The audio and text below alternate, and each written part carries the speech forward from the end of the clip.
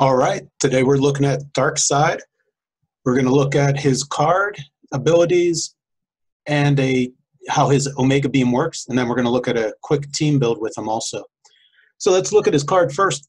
He has the keywords Apocalypse, New Gods, Cosmic, Deity, and Roller. He has a fantastic trait called Omega Beam. Free, if Darkseid hasn't been moved or placed this turn, and if no opposing character is adjacent, generate an Omega Beam marker, maximum 1. Free, roll 2d6. For each d6 result, you choose the order. Choose a horizontal or vertical direct path from the Omega Beam marker, and then place the marker exactly that many squares away along that direct path. If either path first crosses a square occupied by an opposing character, remove the marker and then make a close attack targeting that character regardless of adjacency. Or a piece of blocking terrain, remove the marker and then destroy that piece of blocking terrain. His next trait is Boom Tube Arrival, Phase and Teleport. When Darkseid uses it, his speed value is 12, and after resolutions, remove an action token from him. Third trait is Mastermind. When Darkseid uses Mastermind, after resolutions, heal him 1 click. And he has a special defense power. It's on click number 2 all the way through until everything except for his last click. It is impervious, but succeeds on 4 through 6. Darkseid reduces penetrating damage dealt to him by equal or lower point characters. Protected Pulse Wave.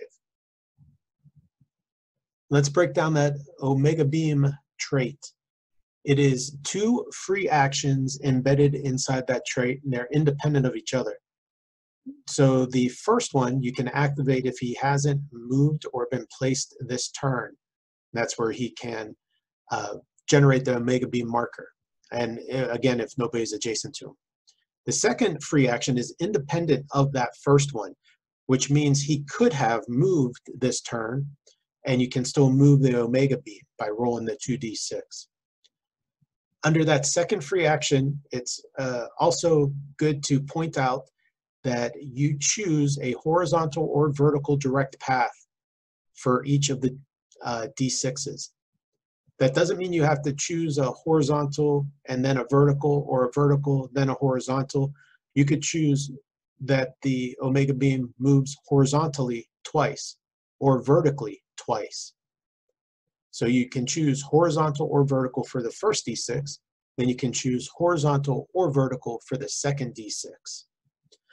The other thing on that is that it's a marker. The Omega Beam is a marker, so it doesn't obey the same rules as a character that moves. So it can move throughout the board until one of the 2 stipulations are met, that being its path crosses a square occupied by opposing character, or its path crosses a piece of blocking terrain. Aside from that, it can move right through elevation, hindering, anything except for those 2 stipulations. That second trait, Boom Tube Arrival, the cool thing there is he can throw out his Omega Beam on the first turn, get the Omega Beam moving, and kind of sit back there and let characters come to him. If they get close on a particular turn, he can use the Phase and Teleport to jump halfway across the map and then take a token off of him so he's ready for his next turn. So he's going to be pretty tough for people to tie down. Let's take a look at the back of his card.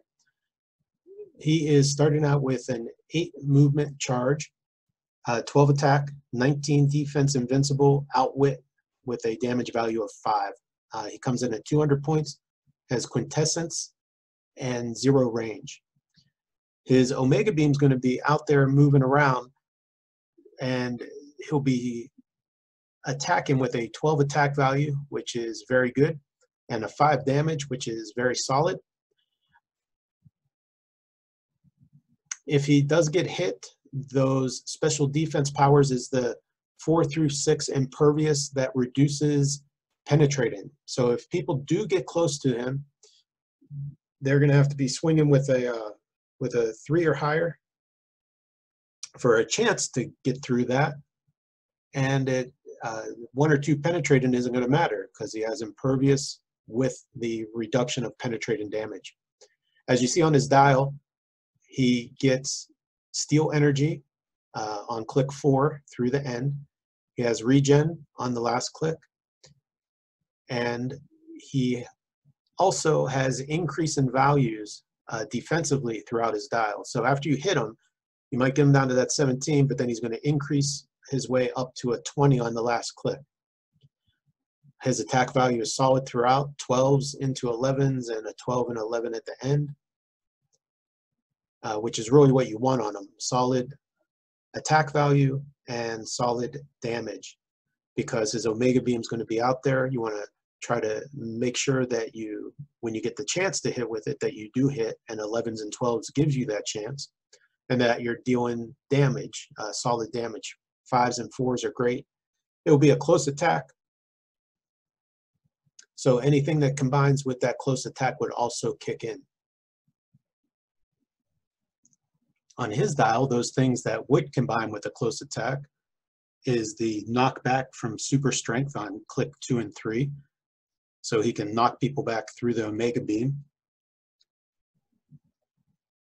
The steel energy would also combine with close attacks, since the requirement is that the character hits and damages an opposing character. So that is done through close attacks. So that's pretty cool. He can knock back people through that Omega Beam. He can steal energy through the Omega Beam. So now Darkseid's teammate today is going to be Starro. We're going to use Starro at his 100 point value, which is going to have his special attack power, special movement power, and his stop click on his defensive power. He'll be with an 18 invincible, the 6 movement, and let's take a look at those 3 special powers and how they are worded. Again, Starro is going to have a 10 range and 3 lightning bolts. So on his special movement power, he has sidestep mind control. When Starro uses mind control, you may KO a Starro fight bystander adjacent to an opposing character. If you do, Starro may target that opposing character regardless of range and line of fire. Targets of Starro's mind control modify defense -1 for each Starro fight bystander adjacent to them. Special attack power is whenever Starro hits, generate a Starro fight bystander adjacent to the hit character. Power, generate 3. At the beginning of your turn, if there are 6 on the map, heal 1 click. Maximum 6 bystanders on the map. You may generate up to that number. His 2 traits won't come into play on the point value that we're going to play him at. But being able to generate those Starro fights is going to be key, so that Darkseid can use them to mastermind onto. Darkseid can also mastermind onto Starro and take advantage of that invincible that he has as a reducer. So it gives multiple options on how you can mastermind off attacks from Darkseid. Starro is a colossal character, and the sidestep gives you even more placement options, because he can just pick up Darkseid and move, or he can sidestep and move Darkseid a little bit. Darkseid can pick up the tiny Starro fights and move. So you have a lot of versatility with this 2-character team.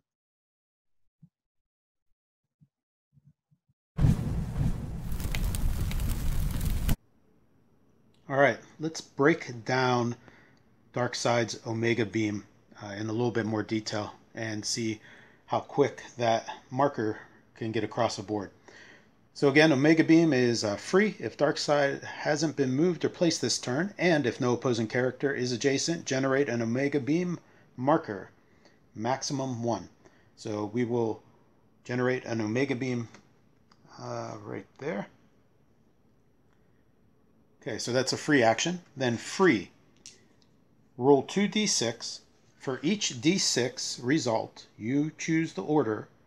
Choose a horizontal or vertical direct path from the omega beam marker, and then place the omega beam exactly that many squares away along that direct path.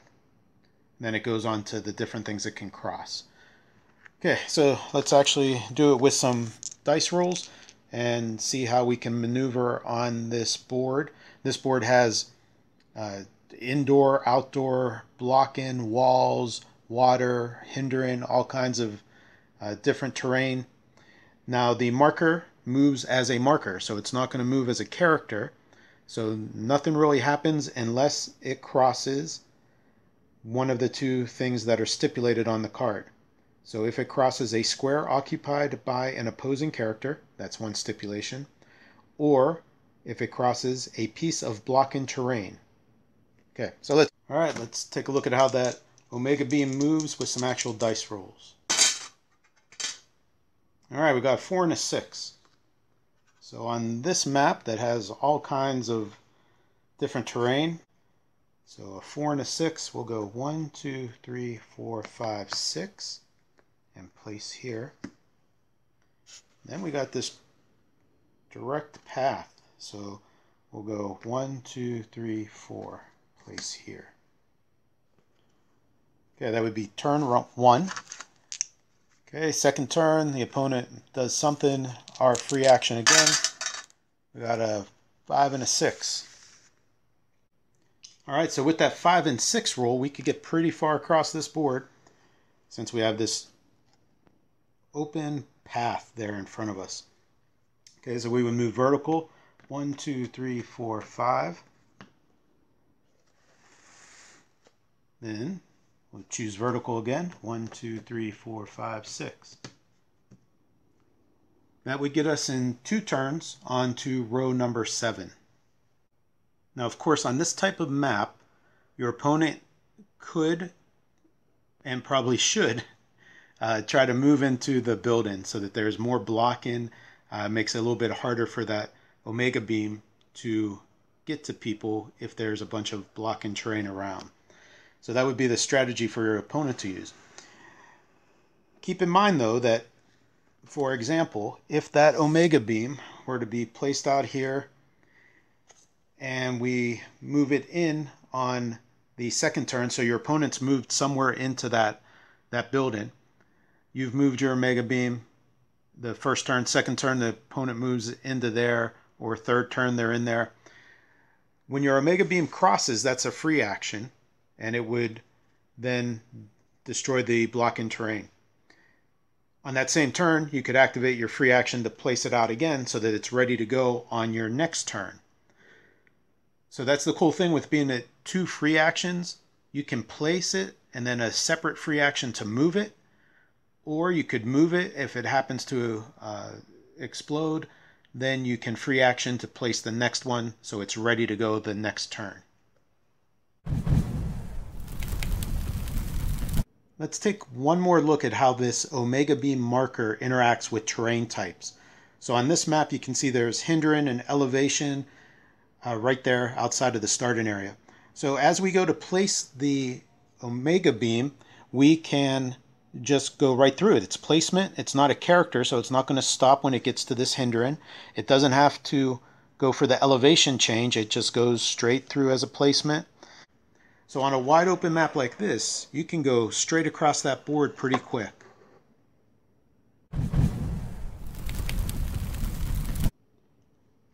Let's take a quick look at one team build idea for Darkseid. So I would team Darkseid up with Starro. They both share the roller keyword, and this Starro, I would use him at his 100 point value. He has Invincible there.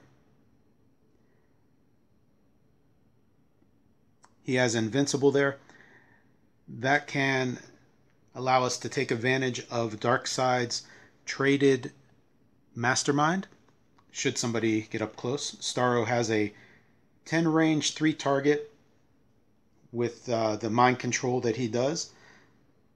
Darkseid has no range, but he'll be throwing out that Omega Beam. Starro is great because he also can generate his Pogs, which can move across the board and get him mind control when they're adjacent to an opposing character. He can KO one of his bystanders to attempt to mind control that opponent. So the idea on this type of team would be to sit back here in the starting area and throw out their Omega Beam and bystanders and make the opponent come to you. The ways you can do the placement, I would put Omega Beam out here to the side. So on Starro, then I would generate those Pogs. It's a power action. He can throw out 3 at a time. I would generate 1 here behind Darkseid and probably 2 up in front so that they can start moving across the board, or that they can stay there and kind of block off Darkseid. So 1 or 2 of them can start moving across. The bystanders have a 4 movement and sidestep, so they can work their way across. The Omega Beam, of course, is going to be dependent on the dice roll. So the next turn he could generate 3 more with another power action. So if we do these 2 that move, they could sidestep up here. Next turn he can power action, throw out some more. Whenever 6 of them are on the board, then Starro can heal. So his power says, his special attack power, which is throughout his dial except for the last click, his stop click. His power says at the beginning of your turn, if 6 of his bystanders are on the board, you can heal 1 click. So that gives you some options. If Darkseid does need the mastermind to Starro, you're able to get 6 bystanders out there. Starro has a way he can heal. Darkseid, of course, has the mastermind. He has some regen at the end of his dial. He has steel energy on half of his dial. He has the 50-50 impervious that reduces penetrating on all but 2 clicks, all except for his beginning and ending click. And he also has where he can heal 1 if he masterminds to somebody. So when he masterminds, after resolution, heal him 1 click. So Darkseid has a bunch of ways to heal, and Starro has 1 way to heal. So this could be a pretty hard to kill team. Of course, Darkseid could just mastermind to these little guys and pop them. But depending on what the setup is, you have some options on what to do. So this one could be a fun team. Defensive sits back and lets the Pogs and marker do all the work. The other cool thing about this team is it will make it so that your opponent is going to have to close that distance to get in on you. Starro's reach of just a native 10, so even without using his bystanders to extend that range to move up the board, and then as far as they get is what he can attack from. Just that 10 range is going to be tough for your opponent to get into their range without entering in that 10 squares that Starro can reach. His mind control has 3 targets, so his mind control can attack the 3 people that are trying to move in and then move them back again, or position them where they're right in the range of the Omega Beam. So the way that these 2 work together really complements each other. You got repositioning, or where you can keep them away. You have Darkseid being able to move that marker across the board, free actions, and they're both going to be able to be healed and hard to kill. Now, one more cool option is the Starro fights are tiny, so Darkseid can carry them if he has to move or reposition as the opponent closes the distance. Keep in mind, though, that the Omega Beam is a free action that can only be taken if Darkseid has not been moved or placed this turn. So if you do want to reposition, you would throw out the Omega Beam first if you don't have one on the board, and then feel free to reposition Darkseid. He can move, carrying the Starro fight along for the ride. Now, before we end this video, we should probably give a shout out to Paul at Hyper2Sonic for making the coolest Starophytes that are out there. So even though I might not win every match that I have, I definitely have the coolest Starophytes on the board.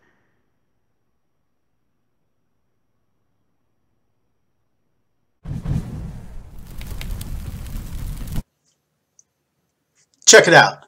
If you dig what we do, go ahead and like and subscribe. Thanks for watching.